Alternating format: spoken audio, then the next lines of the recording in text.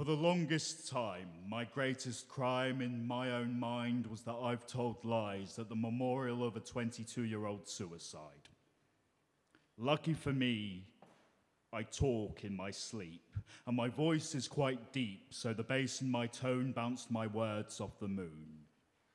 In that echo, I heard my own voice, forgiving me with the knowledge that what I had said made her mourning mother laugh and grin. That said, I never want to have to do that again. So join me.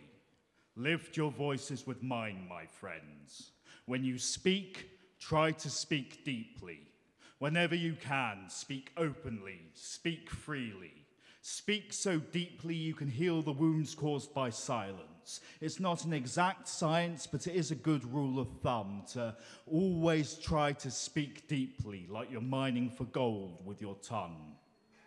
Speak so deeply that you risk breaking the amps, that you shatter the glass in the lamps which light up the pain, that you rattle the chains and the clamps which keep people in place, which stop them from saying, "Please help me," while looking into another's face. Speak so deeply that you set off echoes in someone else's head, and in the place of "I hate myself," they hear the words "you matter" instead. If those echoes ever scatter, turn your larynx into a jackhammer. Use your seismic voice to tear down mountains. Reveal the sun.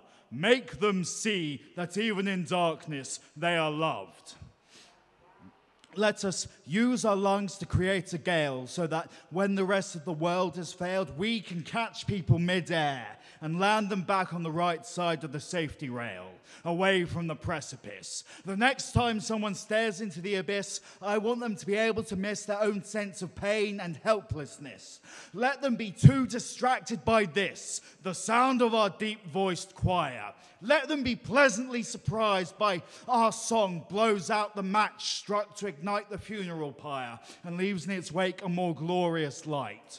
So stand guard with me throughout the night. Be ready to fight against oppressive demon flight.